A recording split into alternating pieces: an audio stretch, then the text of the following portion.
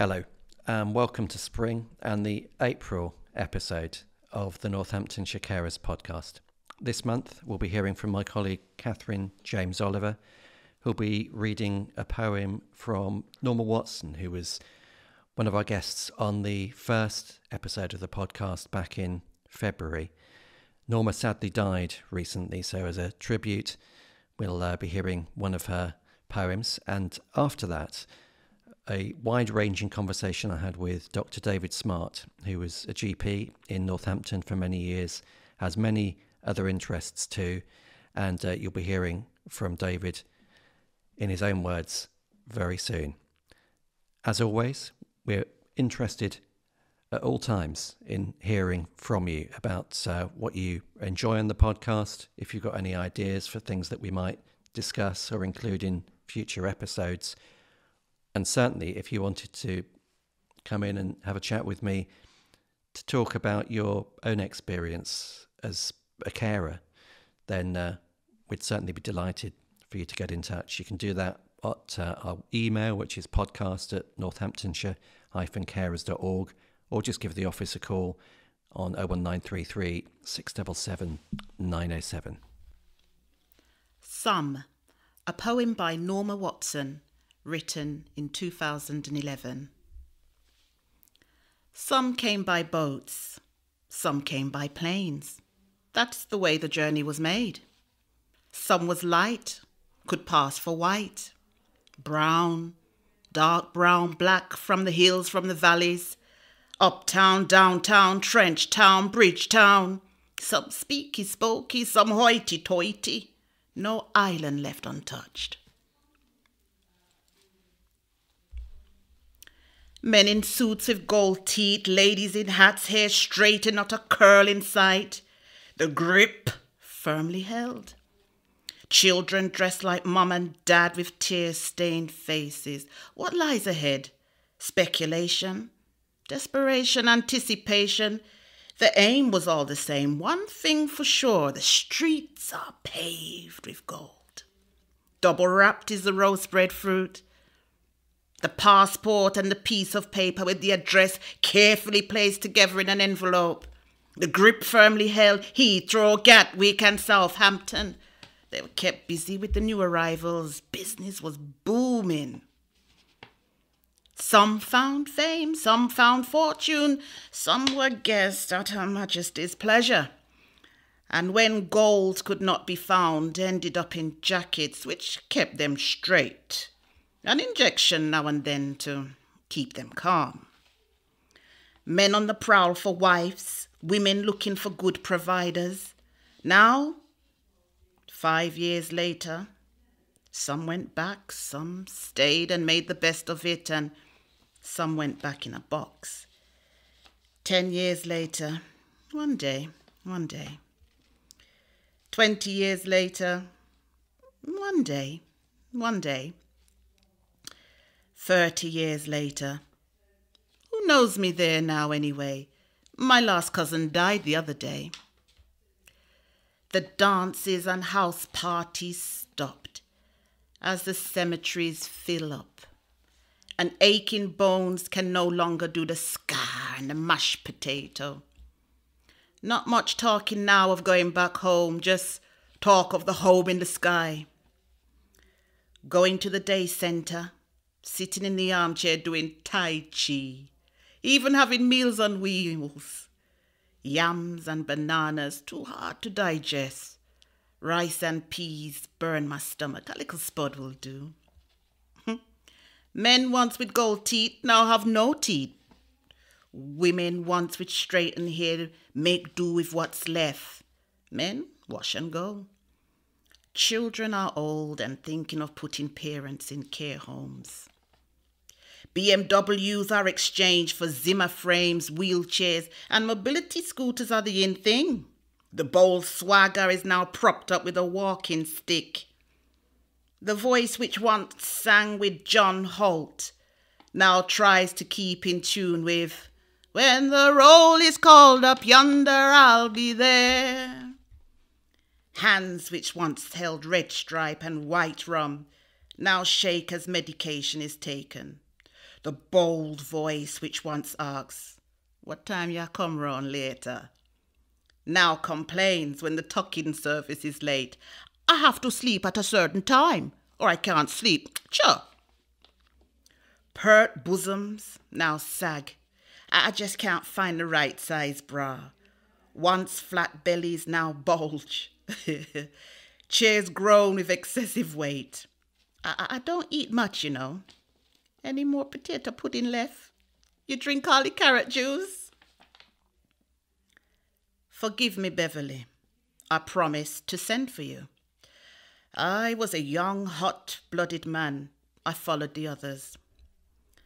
Mama said every day for 6 months you went to the post office to collect the letter with the passage money until they put you in the madhouse. So sorry, Bev.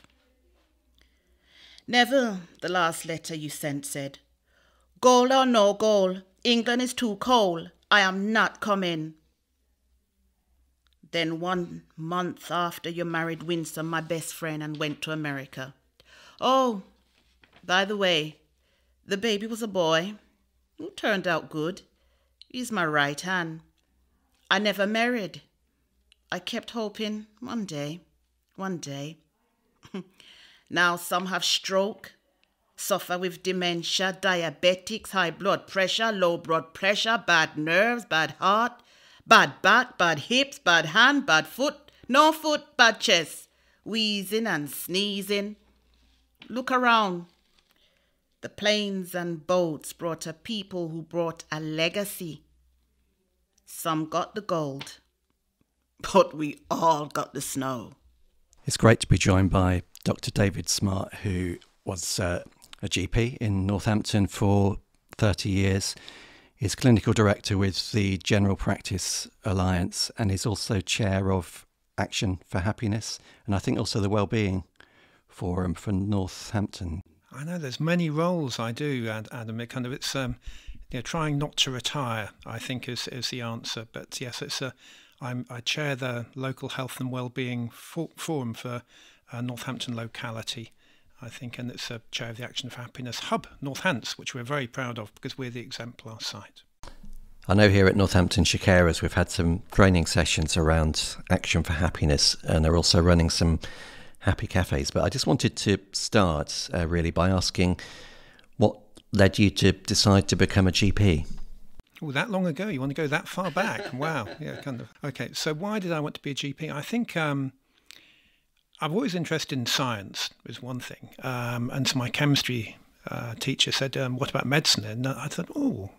And I was of the age where there was J.P.R. Williams, who was a medic. There was David Owen, who's a medic. And so this idea of the opportunity of going to medicine is something that there's many routes you could go down and many opportunities. So it was just that curiousness of what could open up. And I grew up, I think, in a primary care team. My dad was a vicar.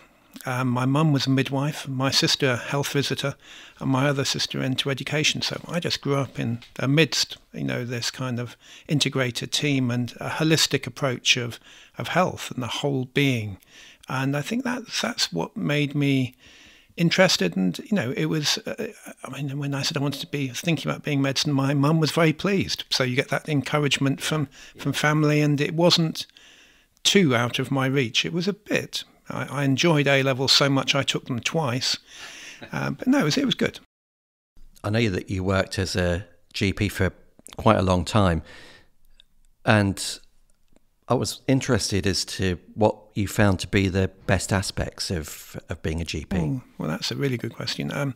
Best aspects, I think, being part of a team. We had a great team at Leicester Terrace, and it was just lovely to work alongside people, Fiona Moore and Katie Corson at the end, John Toby. So lots of great people, and you stand on the shoulders of giants. So John and Kevin, who I started, and John Walton, who were there at the start. That's a team, but the patient contact, you have this great privilege of sharing people's lives, their difficult moments, and the happy moments. But generally, you're dealing with a lot of difficulty and pain, and you're able to see people's journey through life. So it's a great privilege. Interesting when you were talking about earlier a holistic approach being really important to you, and I know you also have an ongoing interest in mental health. So would you say a bit about that? Yeah, why, where did that start? When I was 24, my sister died, so I was 18. So dealing with that sudden, I'd had a really happy childhood, but that sudden juxtaposition of immense pain and immense sorrow, and I just trying to put my world back together. And on that journey of pain and dealing with that, I think it helped me to think, this is of an interest. How do I make sense of it? And I think that took me into the sense of, making sense of pain, suffering, and I think that is part of the construct of mental health. And there must be something in our family, because my sister's a manager of one of the big health trusts in London. So mental health must have something. We had a lot of people rock up at the door to the vicarage with mental health problems. And so we had a lot of exposure to different people, and we were trying to accept them all. Having talked about the best aspects of working as a GP, I was wondering about the flip side of that, really, and the most challenging elements. My last 6 months of COVID and thinking, wow, I'm coming up to 60, and I'm going to, GPs were dying in the front line, and that anxiety of, is it going to be me? Am I going to get this? What is this whole thing? But also just seeing patients die. We had a care home outbreak and lost 50% of a whole care home, and and managing the exposure. How do you go and de-gown after each patient and keep yourself safe, and so that was not good. So the ending, sadly, I think is not traumatic, but I think that was difficult. I think seeing how mental health, now it has been recognised, but having 30 years where it hasn't been recognised, that has been a great frustration. Yeah, I mean, it's interesting. I was saying this on a podcast last month, I think it was, that there was a recognition, as you say, around mental health and the impact of isolation on people during that kind of whole period. From our organisation's point of view, we're conscious of the fact that carers often are isolated, and that probably doubled down on that in a sense.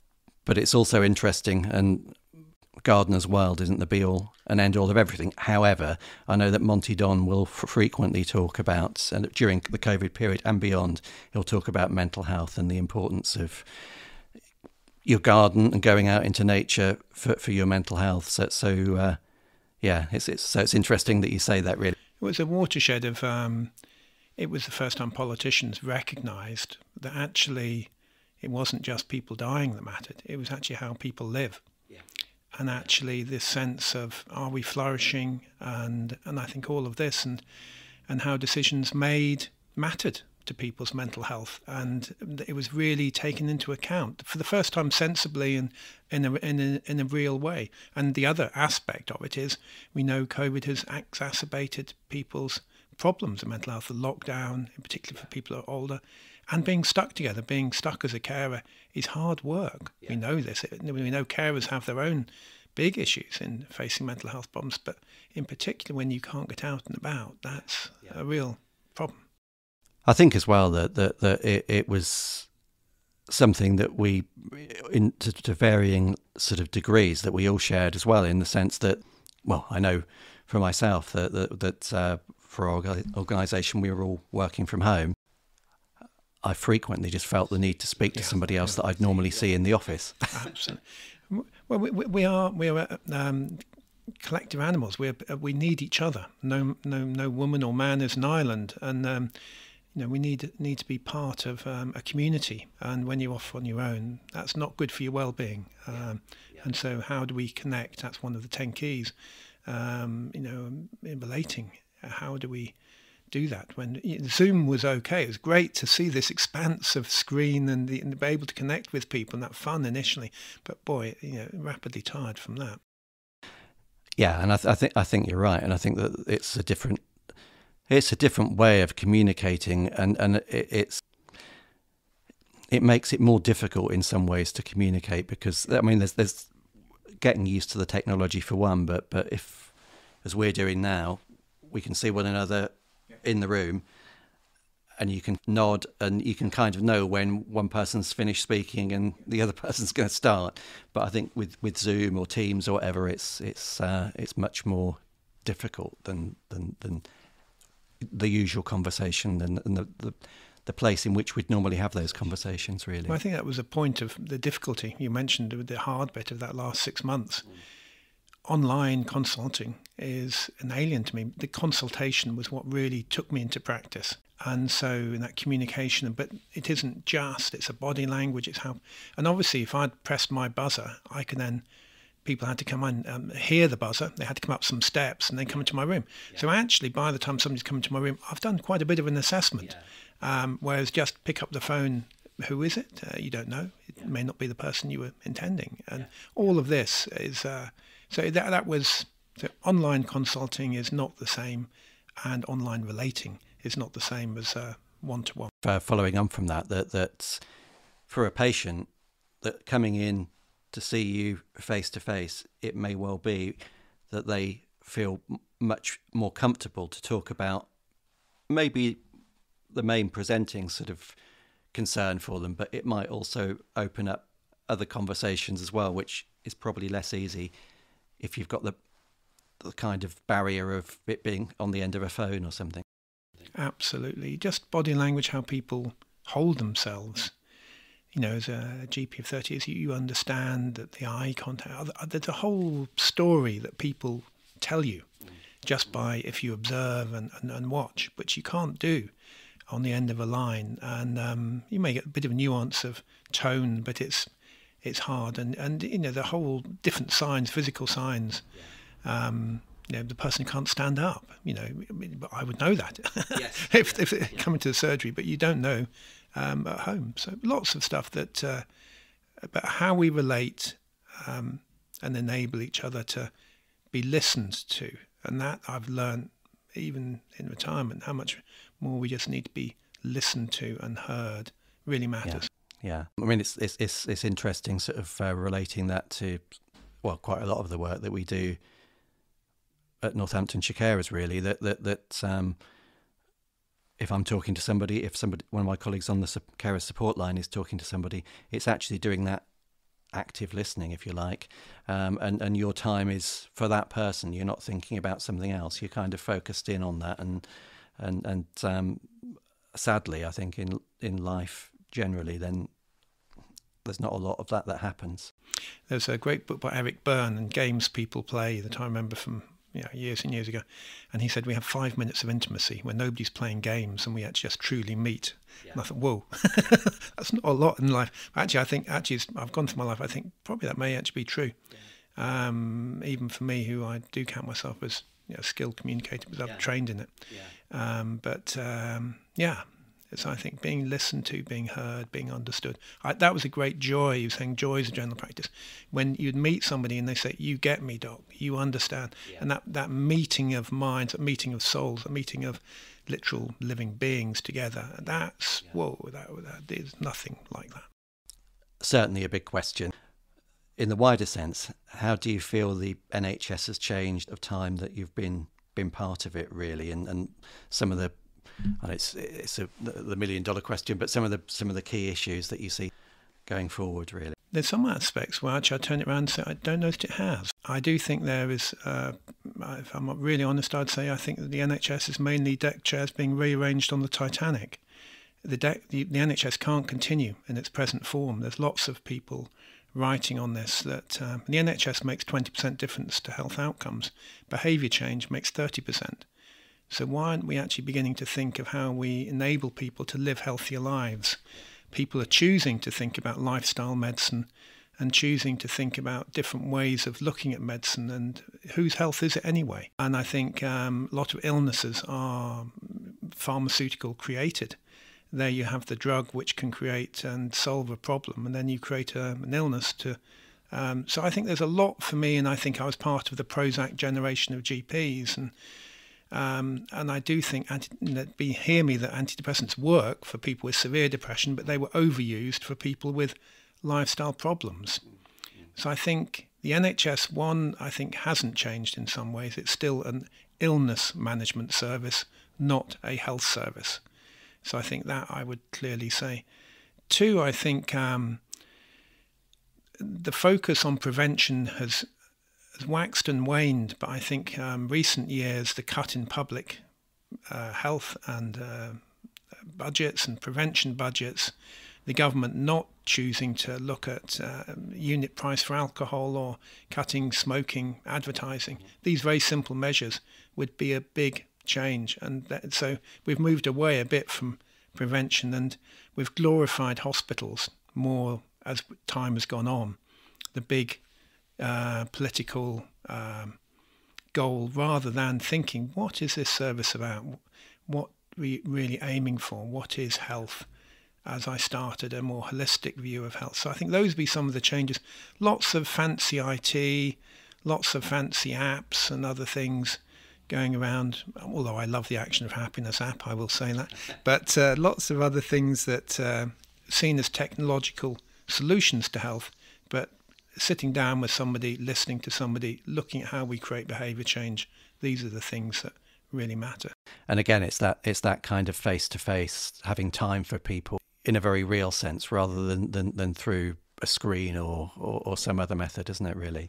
It kind of neatly brings me on, because you mentioned prevention there, that since you retired from Leicester Terrace, you've been working as Clinical Director, Prevention and Mental Health for the General Practice Alliance. And obviously that's got both prevention and mental health as part of it. But I'd be certainly interested in hearing you talk a little bit about that. But I'm also conscious that there may be a number of people listening to this that might think, I'm not quite sure what the General Practice Alliance is. So I wondered if you could just say a little bit about that. So really, if you think of a general practice is, it should be my doctor, my patient type arrangement. And then you have a practice, which is a group of doctors working together. So that was pretty unique when I started, of getting a team of GPs in one room, people who originally had personal lists. And then we've progressed that. So the next step up now is practices working within primary care networks. So 3 or 4 practices working in the primary care network. And then the next layer above that is, 4 or 5, as we have in Northampton, primary care networks working as within a federation. And so we are a GP federation, which is an infrastructure organisation that supports GP practices, like VIN, Voluntary Practice Northants supports the voluntary sector. We try and help our local practices, and we're place-based, so we're around Northampton. There are other federations around the county.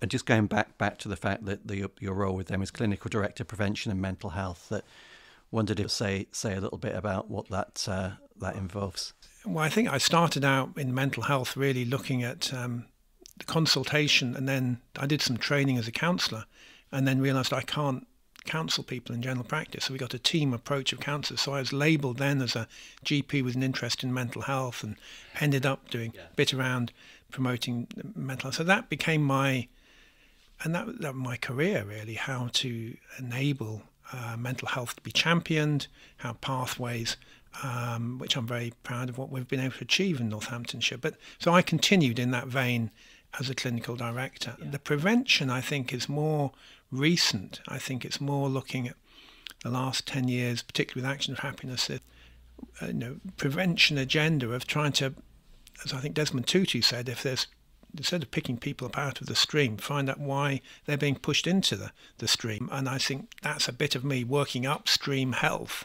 How can we look at the predeterminants and that prevention agenda? Poverty is the biggest for mental health, very close link, and working in semi-long, that link with deprivation and mental health is both a predetermined and also a consequence of mental disorder. People don't, function as well as they could and get the jobs they could.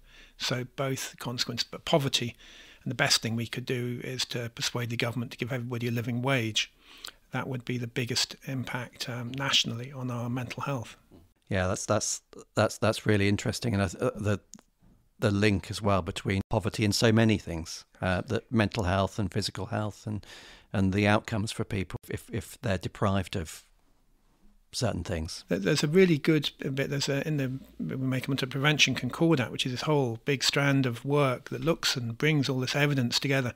But in that, there's a lovely, which I just nugget, which is really worth noting, that people with low well-being have difficulty in what's called a delayed gratification. They can't put things off, so they reach out for a quick fix. So a drink, a smoke, the quick bit of carbohydrate. Whereas actually people with better well-being can then have that more planned and more healthier lifestyle. So what that means is people who have low well-being and their well-being and their social inequalities are made worse by their life choices, by their health choices. Whereas actually if we could address the underlying cause, the low well-being, then they would be enabled and be able to choose for themselves a healthier lifestyle, which is why I get frustrated that we don't build mental health into making every contact count. It's all just physical choices rather than thinking, let's look at the underlying well-being. Let's look at what matters to this person. So the personalisation agenda, which I've tried to champion, is key to that. Just sort of brings to mind the Tim Spector and the Zoe project, and I know he did loads of stuff around COVID. But there's also some stuff that I know they're doing around food and mood, which just sort of triggered that thought in my mind as you were saying that. Well, yeah, he's a great hero of mine, and so love the Zoe app. And if people don't know it, just have a Google and some of the studies going on with it. But brilliant. But the gut biome has really come up in the last decade. If you're saying what's a new change in health, I would say the evidence base around the gut biome of the bacteria we have in our bowel creating hormones and creating how we feel and neurochemicals. So actually you've got more serotonin receptors in your gut than you have in your head. So actually we should be really thinking about our nutrition and having not just 5 but 30 different things in a week. Spices, nuts and fruit and things in a week, and that's but in the Zoe app and Tim Spector, great guy. So I certainly found it really interesting. I mean, I first encountered it during the pandemic. Really, I was sort of dipping into it, and then when I had COVID for the first time, I thought, okay, let's have a look at this. There's some really interesting videos, and then he talked about his own experience when he developed COVID. But the whole immune system, our inflammation, and recognising that a lot of our autoimmune diseases relate to what we eat. And therefore, actually, this is something we can make positive change in doing. And we've certainly done it as a household. So I've lost, I think I was at 103, I'm now about 89 kilos. Yeah. So just changing nutrition really matters. And you've mentioned Action for Happiness, and you're chair of that. So obviously, this all feeds into this what we've been talking about. So I wondered if you'd say a little bit about what Action for Happiness is and the sorts of things that they're doing, really. Well, this really came out of there's a brilliant report called the Foresight and Report on Mental Capital and Wellbeing, 2008. And Tony Blair came and said, well, 5 fruit a day. We're just talking about that nutritional aspect, 5 fruit a day. And so you had the 5 ways to well-being were born out of that, but nobody could ever remember the 5 ways. So I used to test my public health colleagues, and I may even test you, Adam, say what the 5 ways are, but people find it difficult to remember. But, the 10 keys came along, which were great, which are the same as the 5 ways. So you can now remember giving, relating, exercise, awareness, and trying something new, which are the 5 ways. But then the positive psychology and movement around what matters to our well-being, and these are evidence-based, so it's setting goals, direction, how we bounce back, resilience, being an attitude of gratitude, emotion, and acceptance of self, know yourself and your strengths, all of those abilities, and then meaning, spirituality or other aspects. So for me, I then had this framework of a bio, physical, psychological, social and spiritual framework. Yeah.